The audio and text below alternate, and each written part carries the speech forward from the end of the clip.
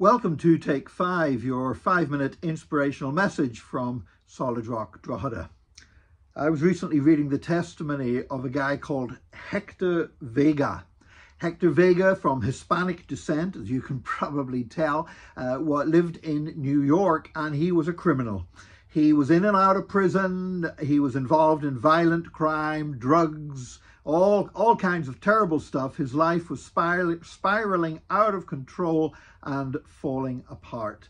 And today, Hector Vega is a pastor. He leads a church in New York, and God has totally transformed his life. But one of the things that turned his life around, according to a recent interview with Christianity Today magazine, was whenever he was in prison and another prisoner with the same surname committed suicide. Hector was Hector Vega, and the prisoner who committed suicide was Jose Vega.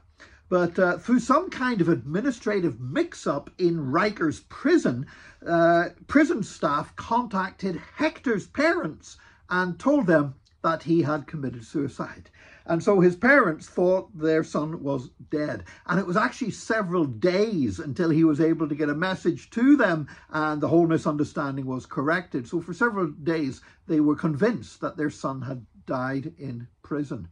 All of this caused Hector to reflect upon what that must have meant to his parents, and if that report had been true and that had been the end of his life, then what would his life have counted for? Was there really anything that his parents would have given thanks for his life, for any meaningful impact that it had had on anybody else? And that was one of the turning points in his life that brought him to faith in Jesus Christ, and today he's serving man and serving God as a pastor. He's not the first person to have his death being misreported in that way. This actually happened once with my brother. My elder brother used to, when he was still at school, had a motorcycle. He had, it was a little Honda. I forget if it was a Honda 50 or a Honda 90, but it was one of those little Hondas that are a bit like riding a lawnmower, to be honest. But anyway, he sold his bike. He advertised it in the newspaper, and a guy rang up and came to the house and bought the motorbike and everything else.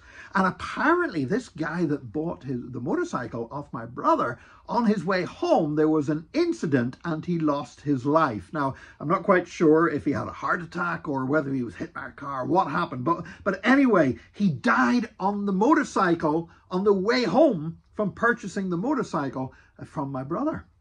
And the police came. Obviously the police found a dead body lying there beside a motorcycle. They checked out the ownership of the motorcycle, and of course my brother's name came up on the records. So they called around at the house, and my stepmother, I think it was, answered the door. It might have been my father, and there was the police.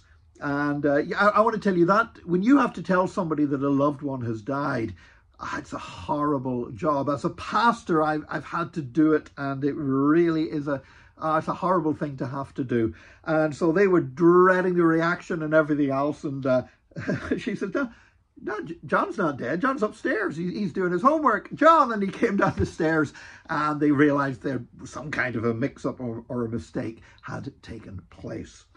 You know, the same thing happened to a Swedish inventor, Alfred Nobel. He actually he invented dynamite, and Alfred Nobel, it was falsely reported in a French newspaper that he had died. And the newspaper said, because of dynamite and the impact it had had in explosives and warfare and everything else, the headline announcing his death said, "The merchant of death is dead." Of course, he wasn't dead at all. It was a false report. But that headline so shocked him that he said, is that what I'm going to be remembered for? Is that what my life is going to be, that I'm remembered as the merchant of death? And he determined that for the rest of his life, he would do something more positive. He set up the Nobel Prizes, including the Nobel Peace Prize. And today, his name is not remembered so much for the invention of dynamite, but for the prizes that acknowledge scientific prowess, literary prowess, and advancement of peace. I want to tell you today, you might feel that if your life ended today, that perhaps the obituary that would be written for you, or what your life would have counted for, is not what you would want it to be, but there's still time to turn it around. Like Alfred Nobel, you can turn your life around. Like Hector Vega, you can turn your life around. You know, I look, what do I want God to say? What do I want people to say about my life when my course on earth is run? I'm determined that I'm going to lay down a legacy of faith, a legacy of obedience, a legacy of blessing. And I pray that God will help you to do the same. May God bless you today in Jesus' name. Join us again tomorrow for another Take 5, your 5-minute inspirational message from Solid Rock Drogheda.